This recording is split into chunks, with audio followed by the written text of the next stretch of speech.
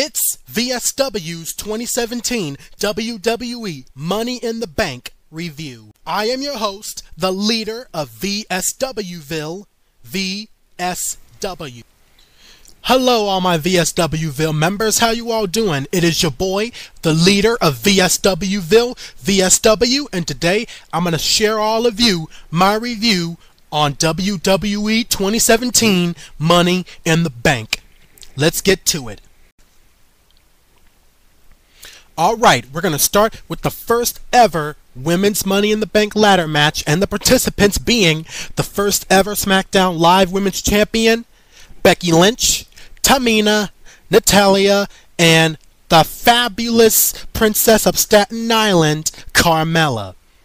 The good is that the five women made history and gave it their all, especially Charlotte Flair's amazing move from the top turnbuckle. Of course, the bad is the ending of the match, because the match was good. I was liking the match until James Ellsworth pushed Becky Lynch right off the ladder. Well, she was still on the ladder, but when he pushed her, she just landed right on the rope.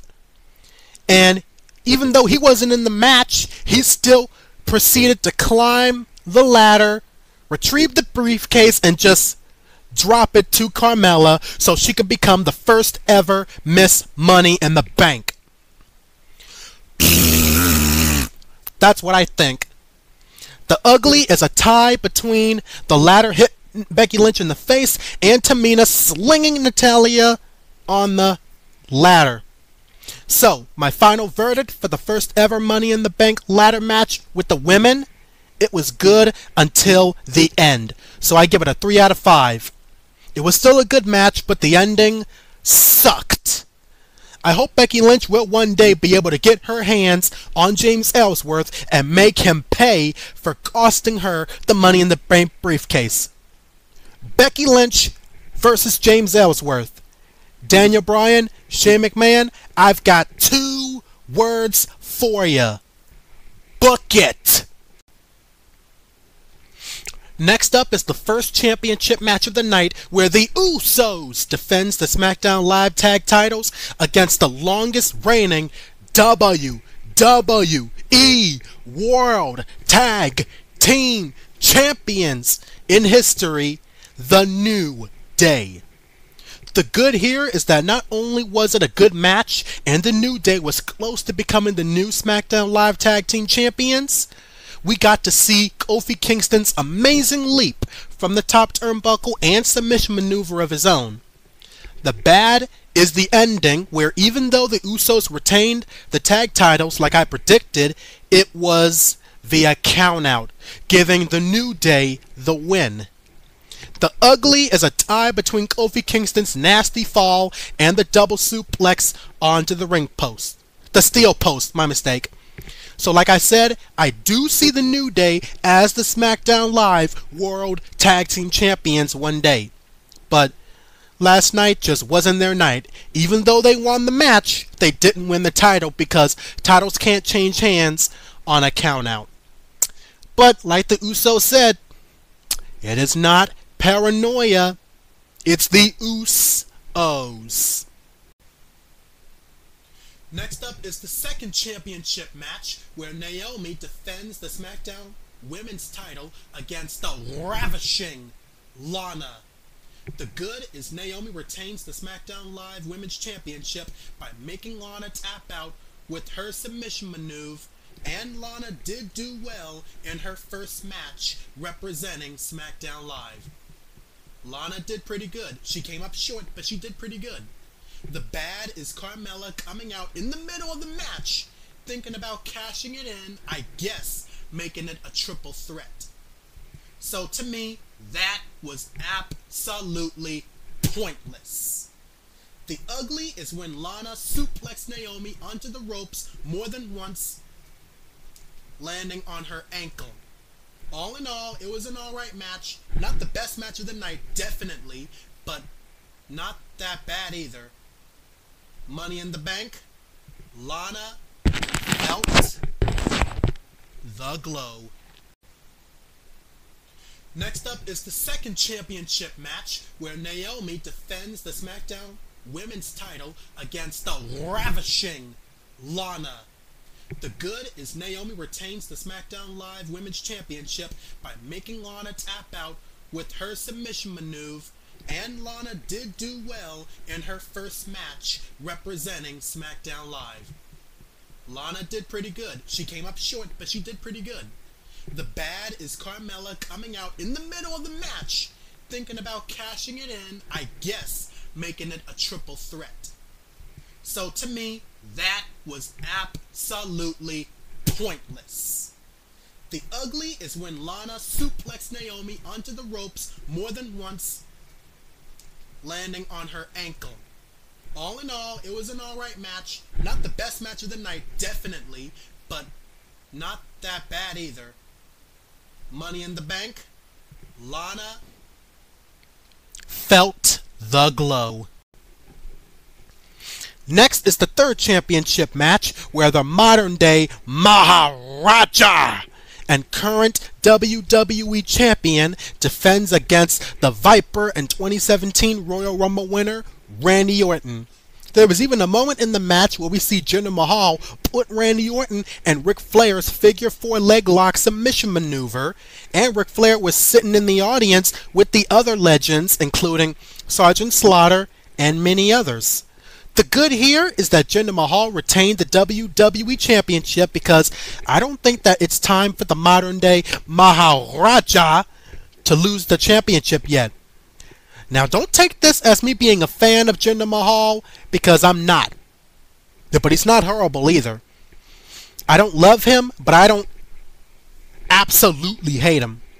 The bad is not only did Randy Orton fail to regain the WWE Championship in his hometown, and he almost won it with the RKO out of nowhere until the Sin Brothers got involved again, but they had the audacity to put their hands on Randy Orton's father, Cowboy Bob Orton.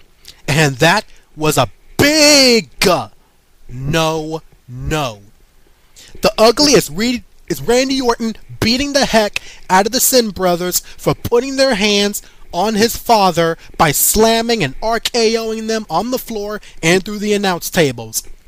And that's what they get, because putting your hands on Randy Orton's father is something that you don't ever want to do. You put your hands on Randy Orton's father and he will beep you up. Next, we got Breezango making their way to the ring to find out who the two mystery guys responsible for destroying their office and attacking Tyler Breeze are. Who are they? None other than Connor and Victor, the Ascension. The good thing about this match is that we finally know who was responsible for all this fashion thing, and Breezango got the win. The bad thing is it was short. The ugly was Tyler Breeze got struck in the face with an Ascension member's knee. So it looks like the mystery has finally been solved, and Breezango are good guys now. Before we get to the main event, let's talk about the tag team match that happened on the kickoff show where the reunited Hype Bros goes up against the Colognes. The good is Zack Ryder finally returned from injury to reunite with his partner Mojo Rawley to go to Money in the Bank and defeat the Colognes. The bad is the Colognes mocked Zack Ryder, and that's all I can think of for a bad. I don't think there is an ugly, but for what it was a good match, and I'm glad that the Hype Bros are reunited. Zack Ryder, welcome back to the WWE. Woo, woo, woo. You know it, bro.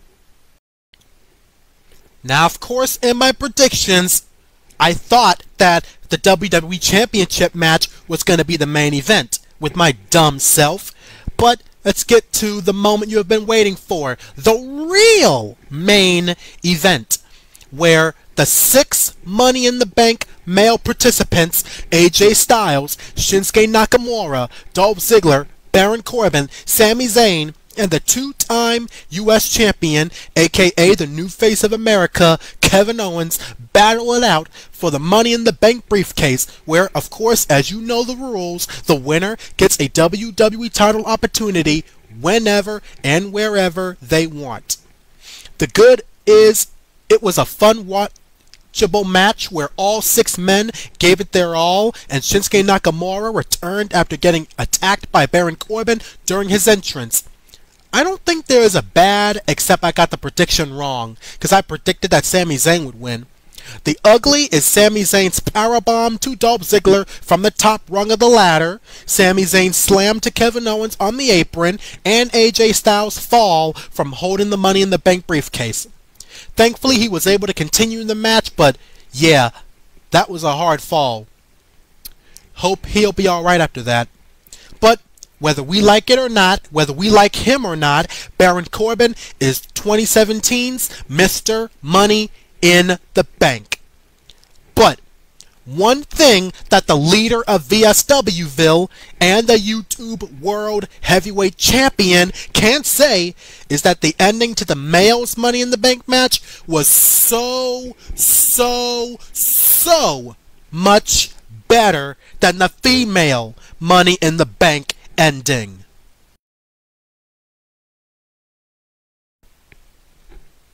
And there you have it, ladies and gentlemen. Those are the champions Money in the Bank 2017 WWE review. My favorite part is the male's Money in the Bank ladder match. Worst part, the ending to the women's Money in the Bank ladder match.